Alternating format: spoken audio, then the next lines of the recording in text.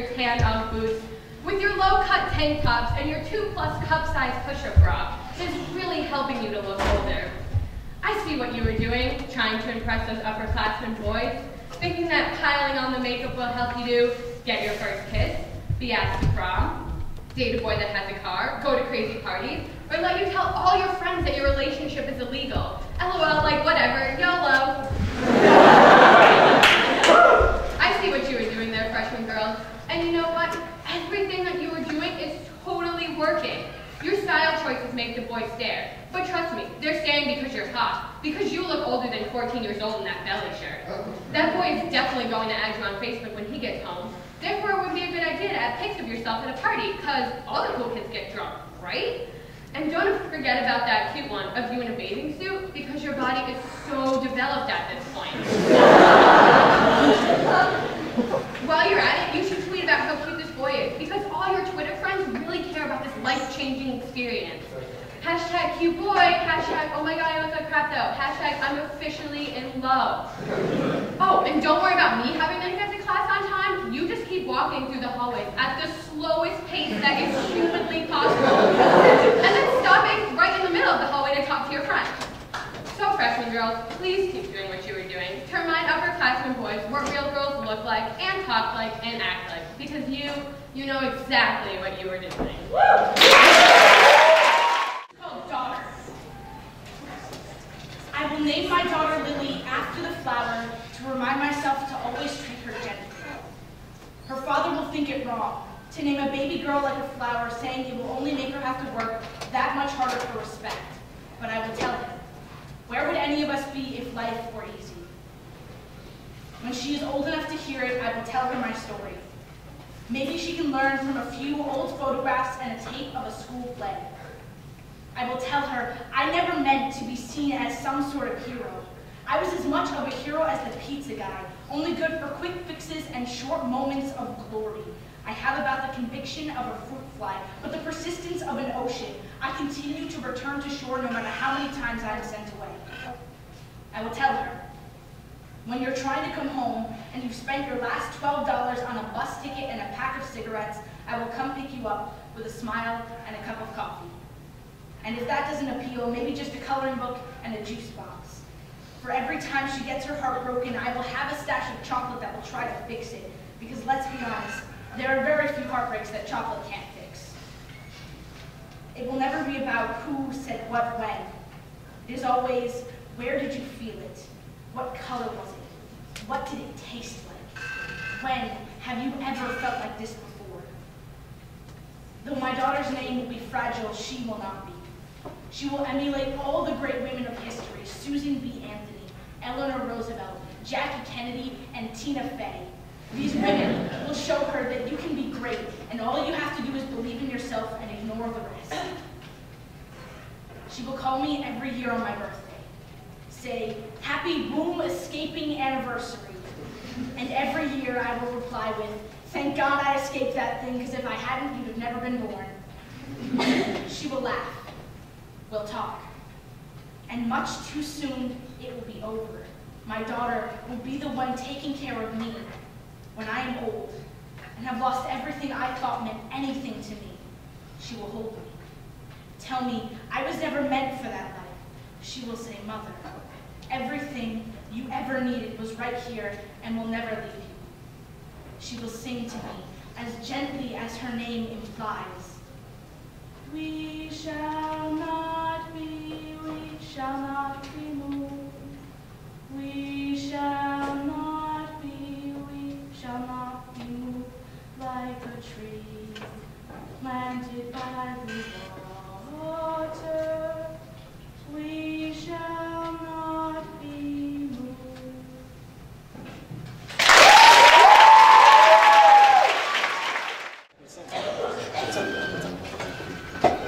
This is called Damn You Autocorrect. My iPhone is great. I love it, I really do. It just has one teeny tiny flaw. Auto cucumber. No, auto crack. Auto corn. God donut, auto cracker. Whatever. You know what I mean. Auto crotch always makes my completely normal sets be inappropriate. Like when I try to tell my mom that I'm just banging with friends, she goes all apeshit on me that I'm too young for sex. She even threatened to take away my phone over a little thong like that. I hope she understands one of these days. I really hope she dies. Because if she doesn't, I'll have no friends left. I mean, how am I supposed to communist with the outside world without a phone? She says I should spend more time doing homework and practicing for band instead of being addicted to sexting. So I'll just be stuck, alone in my room, playing my stupid French horn that she forced upon me. I don't even like being in band, and band kids are naturally Greeky anyway. Does she want me to be forever alone? She even made me go to some weirdo jazz concert to hear this famous sadist play. Even my boyfriend makes fun of me for being a band Greek. If he makes one more joke about me being in band, I swear I'm gonna lick his butt.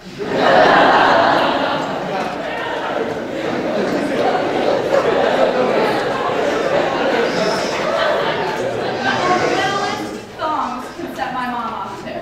Like this one time, she got really pissed when I came home a few minutes after curfew. It was an acetone though, and it wasn't even my fault. I was just teaching my friend how to do math. She had a huge test the next day and didn't even know how to do addition or subtraction.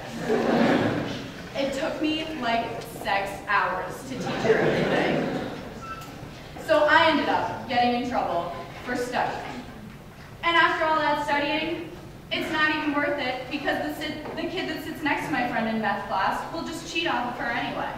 That kid is so annoying. He's always killing girls. Like, really killing them. It seems like he has a new girlfriend every week and they're just killing each other in the back of the classroom. It's disgusting, if you ask me. No one wants to see those kinds of pubic displays of affliction.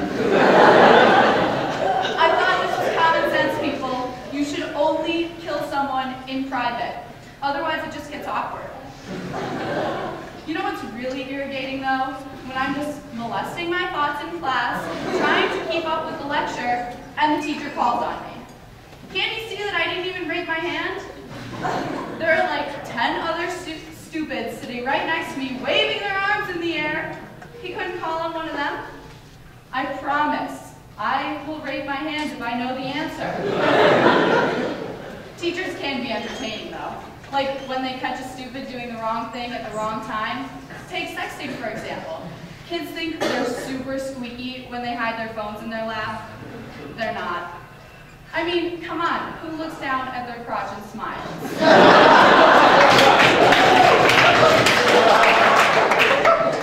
Teachers have lies in the back of their heads. They'll catch you. I'll admit, I do sex in class occasionally. It's just really sleazy with my iPhone. I have to clean the screen a lot though, because I always get man sanitizer on it.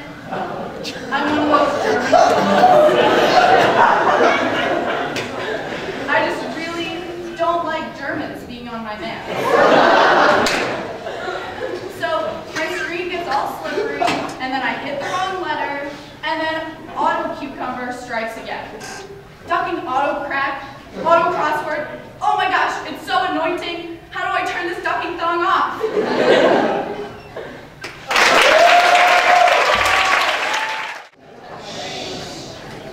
So I call this one manic from the perspective of a bipolar schizophrenic. Once I said that I would rather have 2 dogs and put up with fleas than 2 daughters who don't want to be with me. Me, their father, demoted to sperm donor, cast away for an uncontrollable mental state, inevitably doomed to walk alone, roam alone, the single star shone. Guide the way, sanity. Take my wrists and lead me. Shackle me, tackle me, rag on me, beat me, mistreat me. Please, please don't leave me. Do they think that I asked for this? That I cast it upon myself? I did not anticipate sitting on this barren shelf.